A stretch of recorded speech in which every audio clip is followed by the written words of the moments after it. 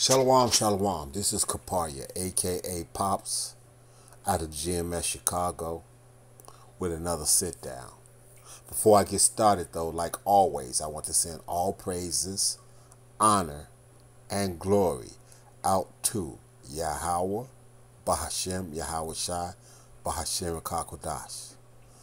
Yahweh being the name of the Holy Father, Yahweh Shai being the name of the Son, and Rakah Kodash is the Holy Spirit or the Word.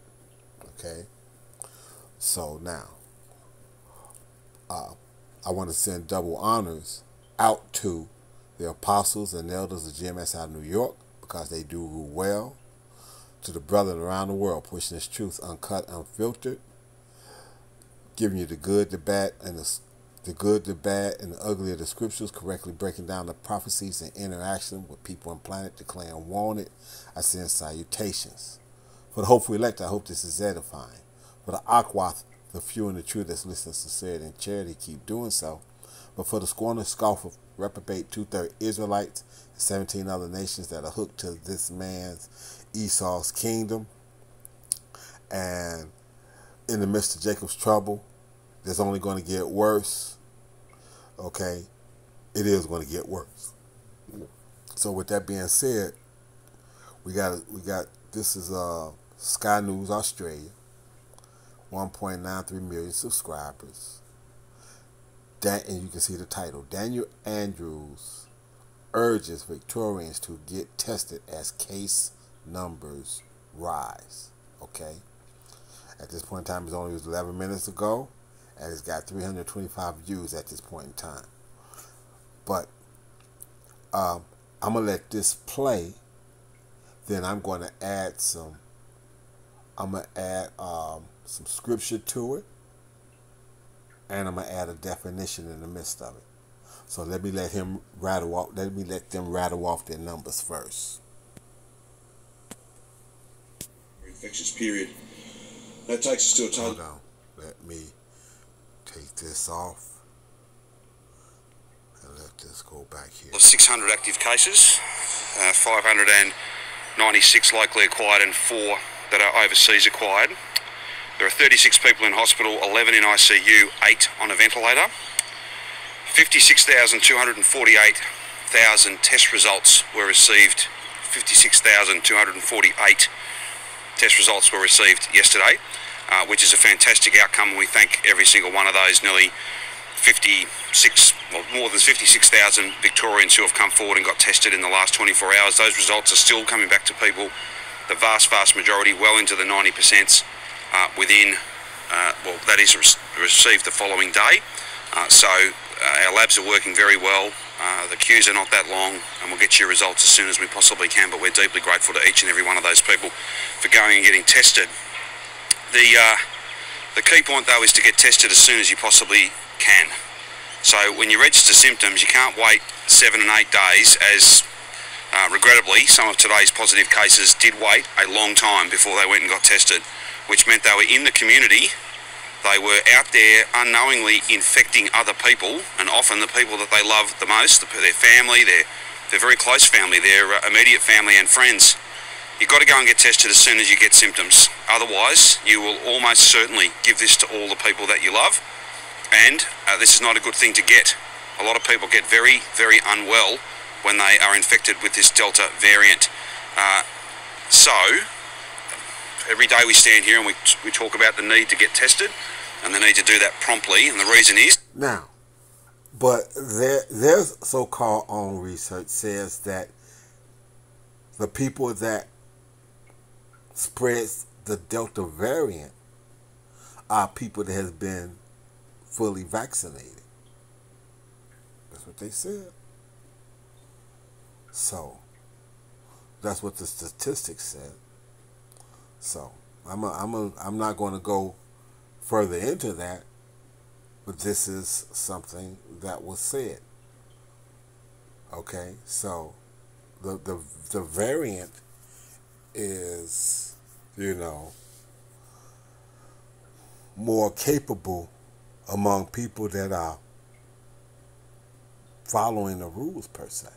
So I'm gonna let it go and do this, as far as they saying when the symptoms show up. So let them play some more.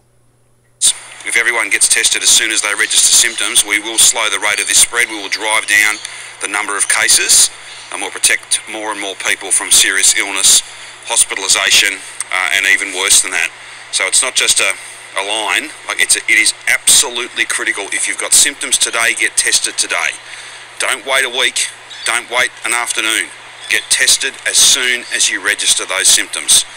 Otherwise, you'll just be spreading this virus, and that's not in anybody's interests.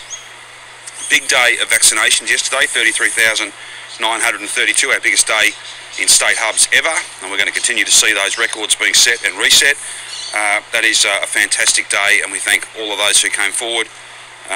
Nearly 34,000 people to get their vaccines yesterday, and we'll see those numbers continue. I know that yesterday was a challenging day with more than 1 million people trying to book just a few 100,000 appointments. That's challenging, but I can tell you that the system does work.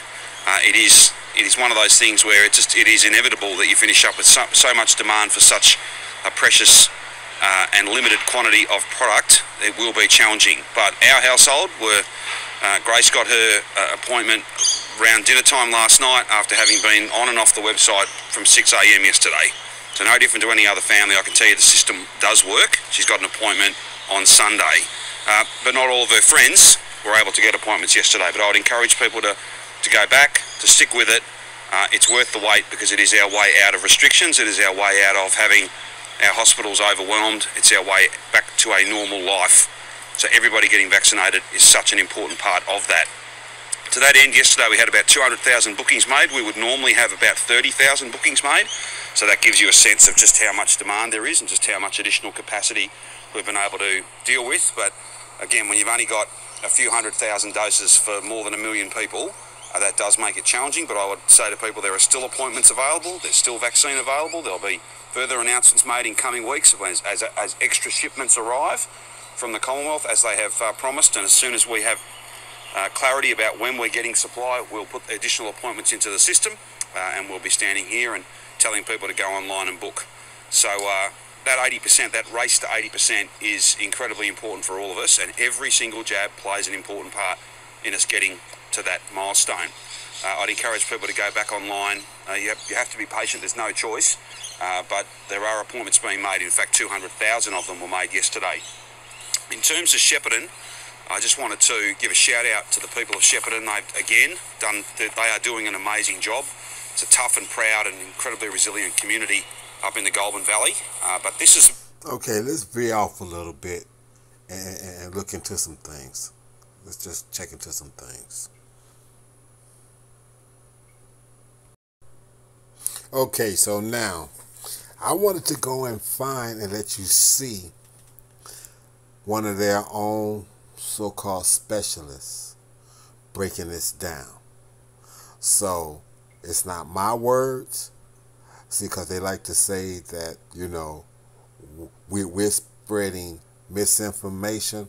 So I'm breaking this down. And he's speaking positively about certain scenarios of it and this, that, and other. But I want you to hear what he has to say about the people that's already been in the midst of this, and with the variant, what can happen. So I'm going to let this play now.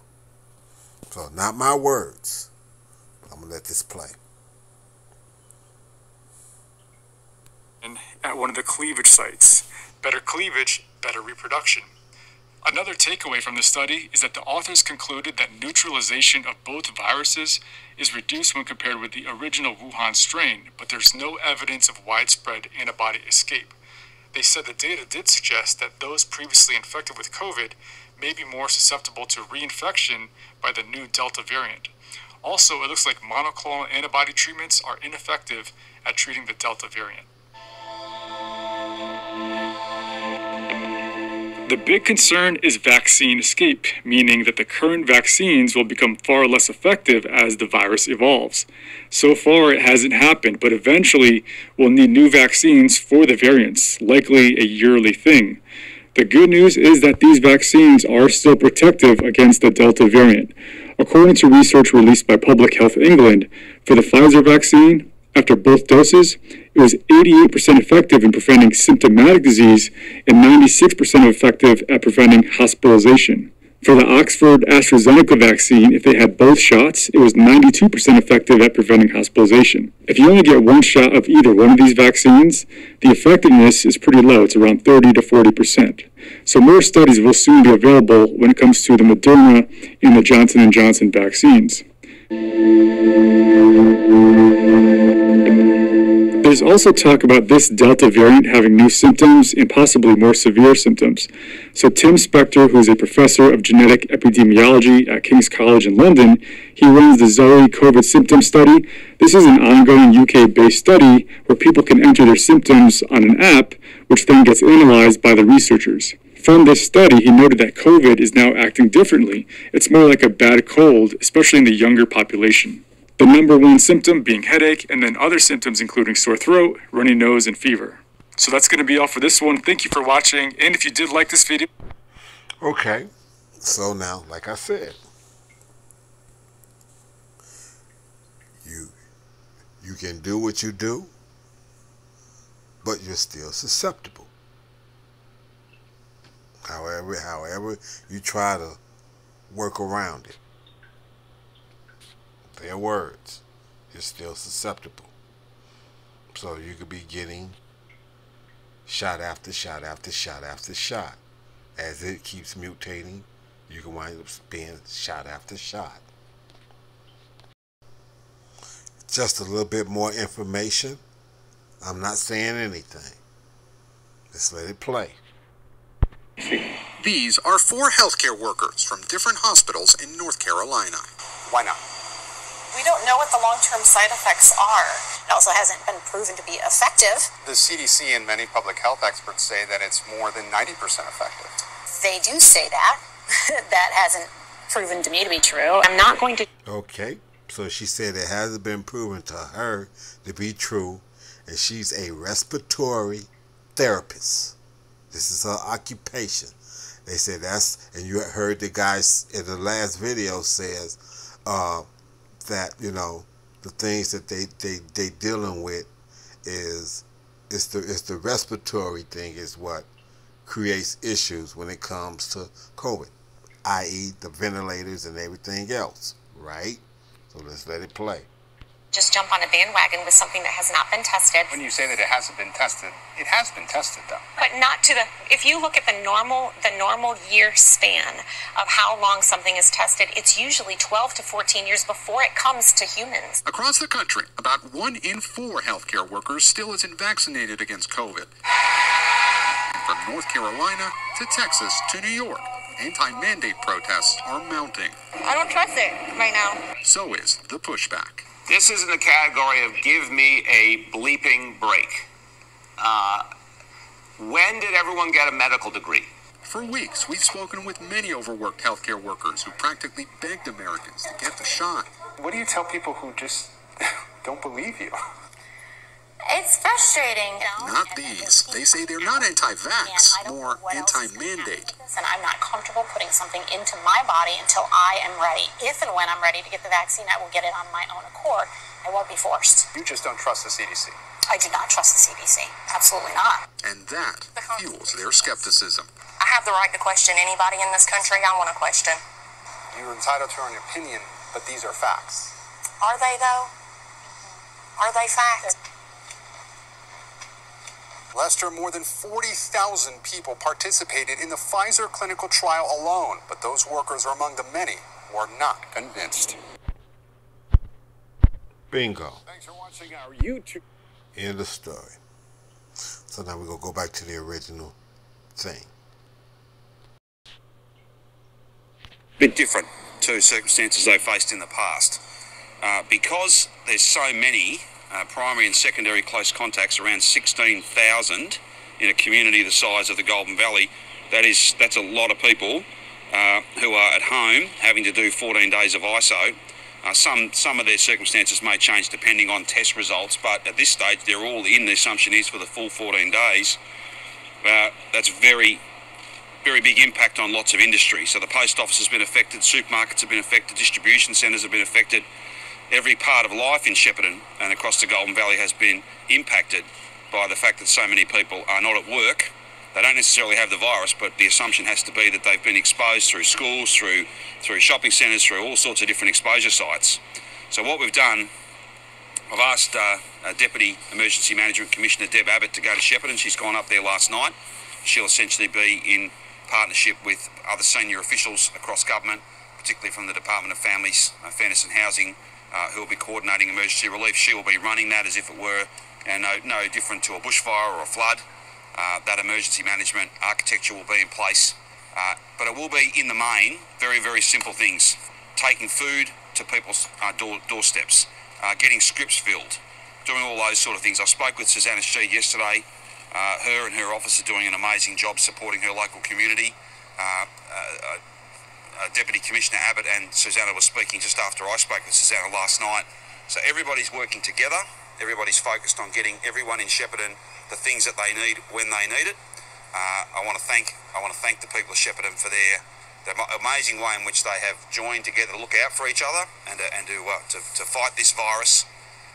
This is special though. It's different than it was last year, with so many people unable to perform key functions. That's why we're there to help out, and there are substantial additional people on the ground today, and that will build over time with public servants, general duties people from all across regional Victoria in the main. We don't want to have Melbourne people going there for fear of taking the virus with them, but if we can have mainly regional Victorian public servants go and help out, again, dropping off food parcels, doing all those sorts of practical but very, very important things.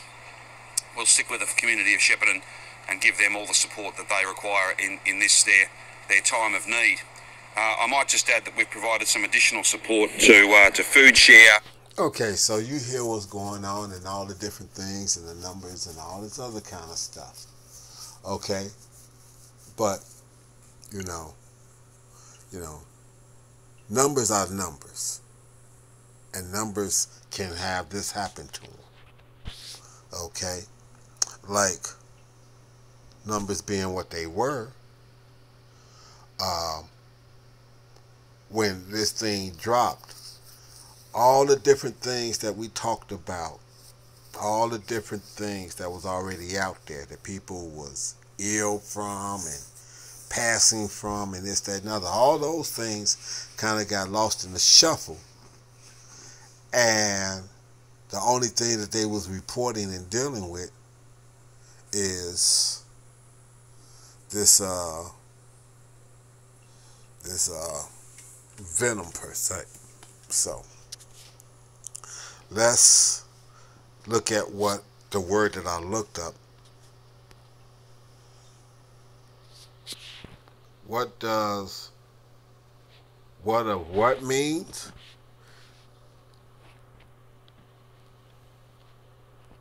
Y'all, you can read it.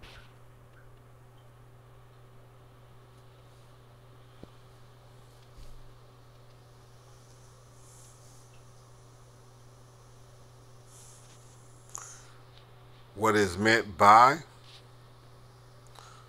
What does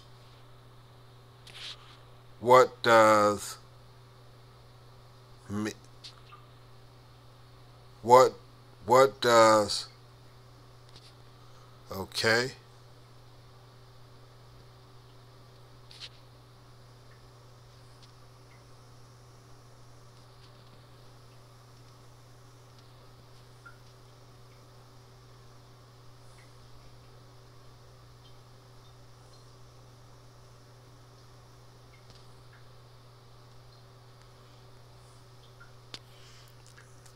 So, like I said, things can be done to this level. So, grain of salt. Let's go get the scripture.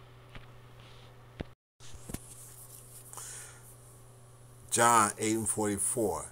Ye are of your father the devil, and the lust of your father ye will do.